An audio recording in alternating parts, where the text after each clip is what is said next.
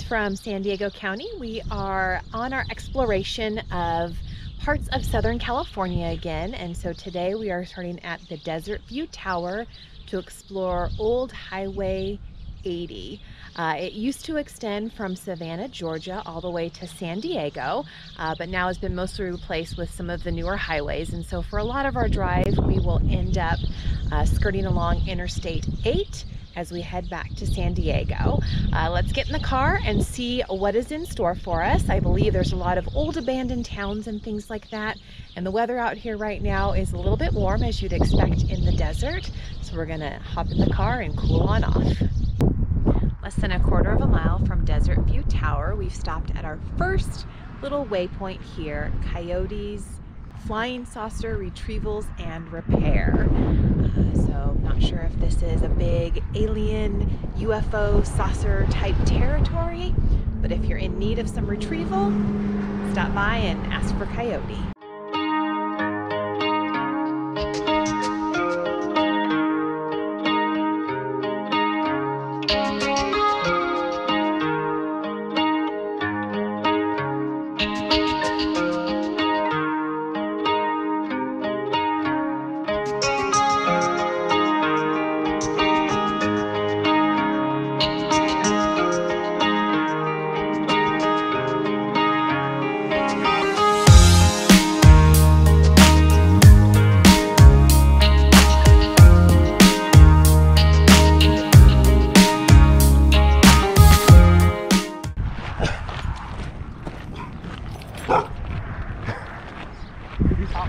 No, he's stopping. That must have been Coyote. We're not supposed to be here. And then just a few more feet down the road, there is this old abandoned area here. Not sure if it's an old gas station or an old repair shop, but if you're gonna be walking around in some of these old buildings and things like that, make sure that you have a good pair of tennis shoes on. There's a lot of broken glass and nails. And then I also added on just an extra layer of sun protection today since it's quite sunny outside.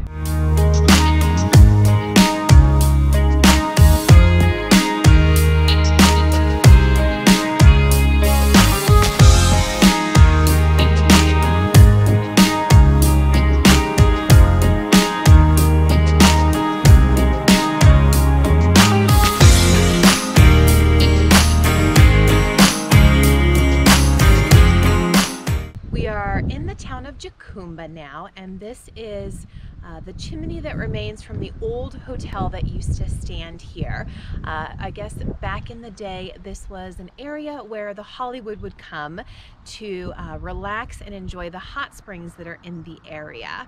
There may still be an old hot spring shell of a building that we'll be able to take a look at, but in terms of the Hollywood heyday, sadly it is no longer that way here in Jacumba.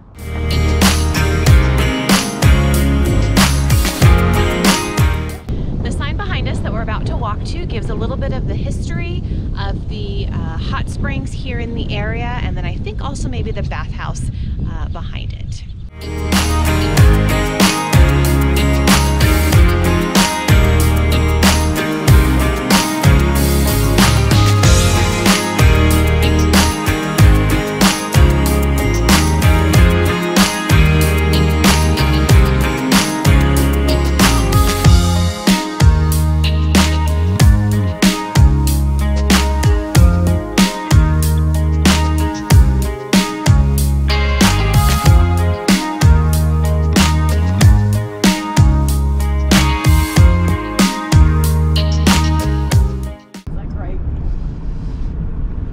Alright, so we're coming up to the Mexican border here. Hopefully we can see it on the left. We're probably, I don't know, we're like less than 100 yards away from it. Can't really see it from there, but it's about 100 yards. There's a little fence. I think that's a better picture. Or there we go, now we can see it. That little fence over there. That's about the closest that we're going to get to the border here as we drive from there. So Mexico is right over there.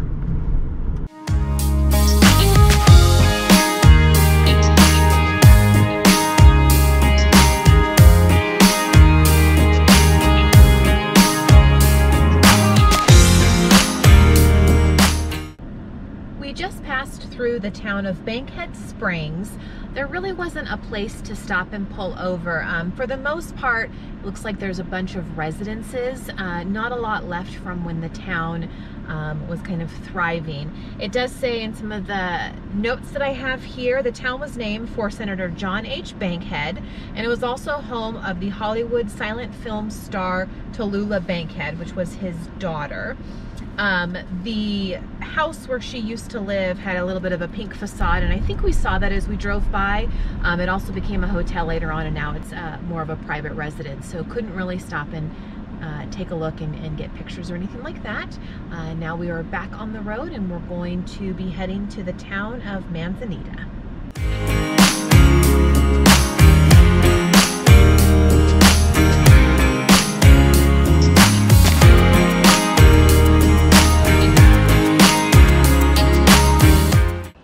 Here in the town of Manzanita, we are at the Candy Cottage, and it says on the sign that they have been making homemade candy since 1921.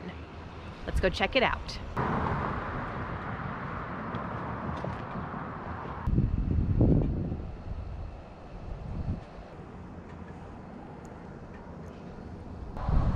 Unfortunately, the candy store is closed, so we'll have to pass on homemade candies for today.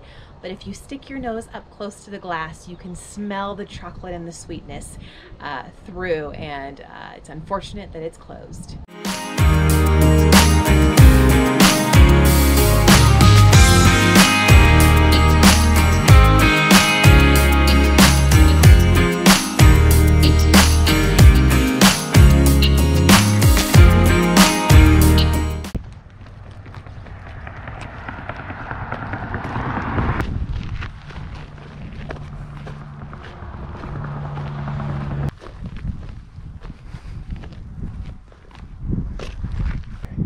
We believe this is the former homestead of Amos Buckman, for whom Buckman Springs was named. He bottled water in this area that had a reddish hue from the iron content, but it also contained lithium. And they sold this bottled water for about 50 years. So people were drinking iron-filled lithium water.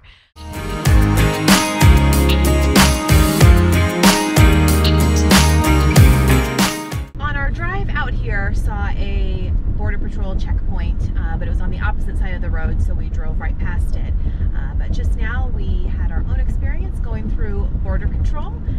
They pretty much just slow you down. It looked like they took a peek to see if there was anybody else in the car besides us, and then we got waved on.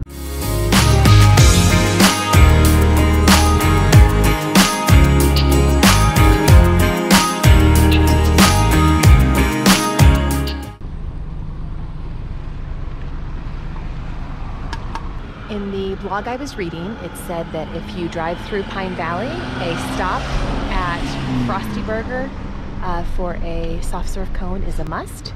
So we are now in line to indulge ourselves. We're going to get a small cone dipped. So vanilla dip? Vanilla, yeah. And then a small vanilla pack. Vanilla dip. That's it. Thank you so much. You're welcome. Have a good day. You too. So I got my ice cream. It started melting right away, so I think I'm going to eat it outside of the car, because otherwise it's going to like really just get messy. How's yours? Good. I'm getting in the car so I don't burn anymore. So mine is pretty tasty. You have to eat it a little bit fast, so that way it's not melting all over you. Although at the same time then, you tend to get brain freeze. So far so good. I had some on my chin though. Kelly just had the napkin off me because my hands are completely full. Is it worth it though? Well, it is, because it's ice cream on a hot day.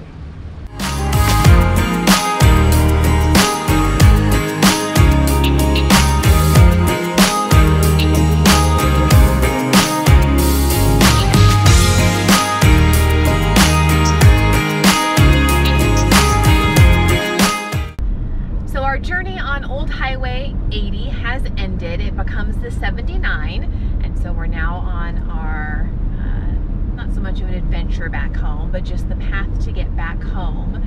Overall, I would say that the trip is pretty fun. I think it ends up being about 40 or 50 miles that you're able to travel on from Desert View Tower to the town of Pine Valley. And the ice cream at the end was a nice conclusion to an otherwise warm day. What was your highlights? My favorite part of the trip, ice cream was nice because that's, you know, on a hot day it was nice. But probably the favorite part was over at the Jacumba Springs when we got to see the old springs, I guess the old building that was kind of burned down, and we got to go in it and just take a look around. That was pretty interesting. It was nice to be able to stop at a couple of places and just get in and stretch your legs out and just kind of, you know, read about some of the history. So that was pretty cool. I don't know if I had one thing that was a favorite or one town that was a favorite. Overall, I think just being able to go into some of those old buildings was what did it for me. It's not too often that you really are allowed to explore in these kind of derelict buildings without it being considered trespassing, and it seemed like these were kind of open for you to be able to do that and get a sense of the history of these towns that are no longer really here. So for me, I think that was kind of the fun adventure part of it today. Well, that does it. So we will see you on the next adventure. Bye. Bye.